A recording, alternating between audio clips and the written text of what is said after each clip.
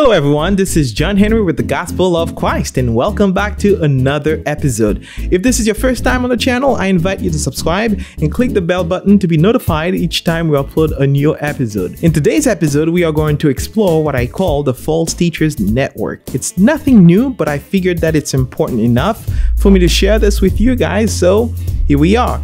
It's essentially a quick way to look up a preacher. It's kind of like a Google search for preachers and teachers and even musicians that will help you identify whether you are dealing with a false teacher, a false prophet, or a wolf in sheep's clothing. So let's get right to it. Suppose you heard a sermon or some teaching that sounds good to you, but you're not entirely sure whether to open up yourself to this particular teacher by fear of him being a false teacher. And that's very common these days. And by false teacher, I mean he could be a woke preacher preaching critical race theory, social justice, and even intersectionality. He could be a heavyweight prosperity preacher like Creflo Dollar. He could be a pop culture-ish preacher with a cliche repertoire and extreme illustrations to distract people from the Bible. He could be a faith healer like Todd White or Benny Hinn, who, by the way, never performed any real healing. Funny, right? Or he could be a straight-up hellfire heretics like Kenneth Copeland or Todd Bentley. So you see, you would not know how to even categorize that preacher you heard preaching that quote-unquote good sermon,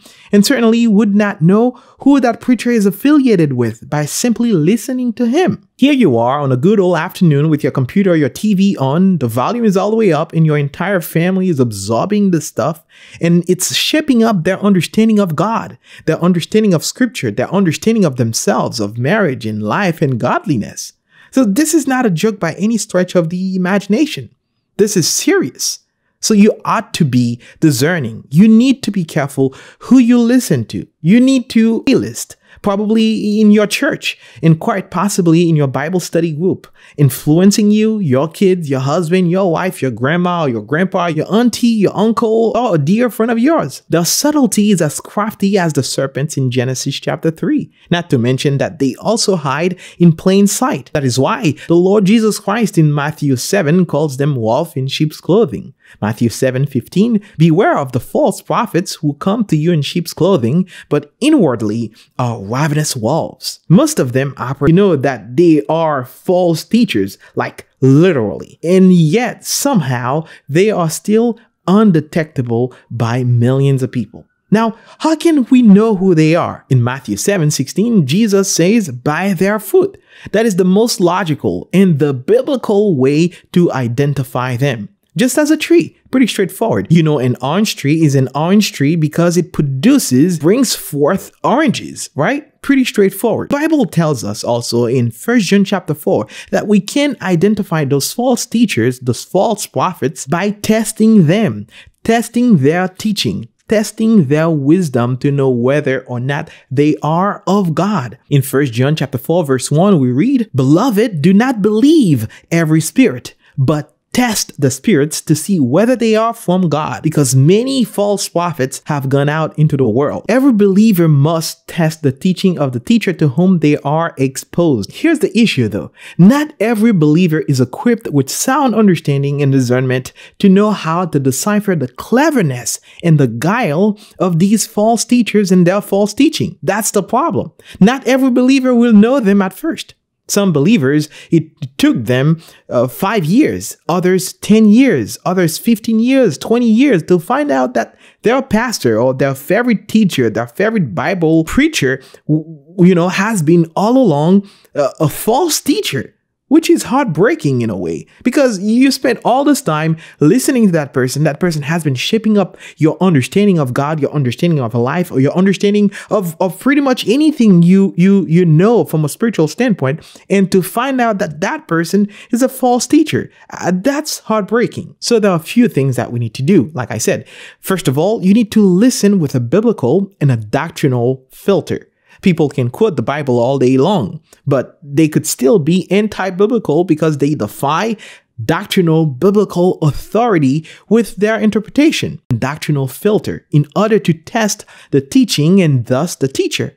Second, you must pray for discernment. You pray that the Lord illuminates your mind and your understanding and allows you to see and come across other brothers and sisters that can help you in that area. And third, you can definitely Google their name in the false teacher Google website. If they come up in that search, then you stay away from them by any means necessary. So what is that false teacher Google search website I'm talking about? It's not anything new. It's pretty well known, but I figured that some people don't know it. It's called the NAR Connection. The NAR Connection is a website that is masterfully well done and well put together resource dedicated to show you all the possible, listen to this, all the possible connections almost every false teacher in America has with one another. For example, let's say you came across some teaching that sounds good and you're not sure that person is a false teacher, right? Although the teaching that you just heard sounds pretty good. It's kind of like a clock that doesn't work. It's right twice a day, right? It's useless. So you might have caught that false teacher at the time of the day where he happens to be right on a particular subject, on a particular issue. But in all reality, he is a broken clock. So what do? Simple. You take his name and you go to the website called the NAR Connection website. And by the way, NAR stands for the New Apostolic Reformation. I won't have time to elaborate on the NAR in this episode. I will probably do that in a different episode. So just know it's bad news. So you go to this website and you click on the search by name. And when you get there, you'll see this long list of hundreds upon hundreds upon hundreds of false teachers and false prophets tabulated alphabetically as well. The only thing that's a downside with the website is because they don't actually have a search bar, but that's not a big deal. If you are on a PC, you can do Control F. It will allow you to search that long list of names. And if you are on a Mac computer, you can do Command F. It will also help you search that list. And they are all false teachers and familiars. Familiars are what I call people who are associated or affiliated with false teachers. The danger with that, they won't call these false teachers out because it's their friends. They won't call them out. They won't rectify them. They won't help them see clearly what the false teaching is and call them out, right? So let's navigate this website a little bit. So you navigate into that little search bar and you type in the name of the pastor, the teacher, or the preacher, or the speaker. Let me type in a name, for instance. Let me type in Carl Lenz. Boom, there he is. He's right there, Carl Lenz. And you guys remember this whole, debacle with Carl Lenz and that Muslim lady was, sleeping with he was the pastor, I should say, of the Hillsong Church in New York City, right? So let me type in another name, Stephen Furtick. Boom, there you have it. These false teachers, where they have a following that's like in the millions, they create a dedicated page for them, and you can navigate through these pages and to get like a full description of them, right? So, that's Stephen Furtick's page, for instance, and they give you a background of him, who he is associated with, all the false teachers that endorse him and he endorses. It is crazy. So let's get back. Let me type in another name. Let's type in Joyce Meyer. Boom. There you go. And of course, because of her following, she's going to have a dedicated page. And I think the more time whoever developed that platform has, they will try and develop a page for every single person in there. And it's a lot of work because it's hundreds of them. Like, they are all over the place. And in that list, they have false teachers, they have woke teachers, they have prosperity preachers, they have the whole thing, the whole shebang. They have new age false prophets in there, They have like all kinds of false, anti-biblical, anti-gospel, anti-doctrinal teachers right there on that list. So what you could do, like I said, you listen with a biblical and doctrinal filter. Second of all, you pray for discernment. You look for other brothers and sisters to help you discern these preachers. And third of all, you look them up. Dr. Owen Strand said something interesting the other day. He said, and I quote, "The teachings of Hillsong, Bethel, Jesus culture, and elevation include unbiblical Christology, grave soaking, and the prosperity gospel. In love for Christ's flock, don't sing them in corporate worship." Close quote. He is right. We can't sing these songs made by these groups, by these bands in our corporate worship, because they're so deeply rooted and affiliated with false teachers and heretical teachings that it's impossible to imagine anything that they produce that's not touched by that unbiblical Christology, like Dr. Owen Strachan said. Let's find the founder of Hillsong, Brian Houston. He is on there, and when you type his name, you'll find him. And when you're a heavyweight, like I said earlier, in the false teacher echelon, you get a personal link that shows who endorses you and who you endorse, which is another layer of information for you that tells you who else to stay away from.